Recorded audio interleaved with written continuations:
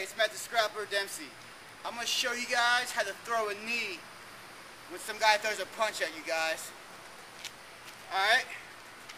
So if you're an orthodox fighter and he's an orthodox fighter and he throws a jab at you, you want to pick it with your right hand.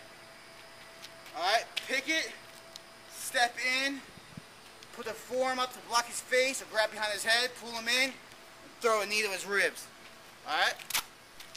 So he throws a jab at you, pick, step, knee to his ribs. Alright? Pick, step, knee to his ribs. He throws a cross at you, you want to pick it with your left hand. Pick it, knee to his ribs. You don't have to step with the, if you throw a right knee. Okay? He throws a right punch at you, pick, step, knee to his ribs. He throws a jab, pick, step, knee to his ribs.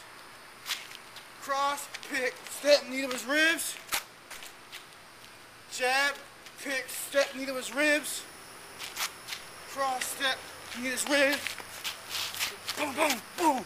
Follow through for the KO, guys. I hope this technique has helped you out. Until the next time, have a good day and see you guys later. Bye.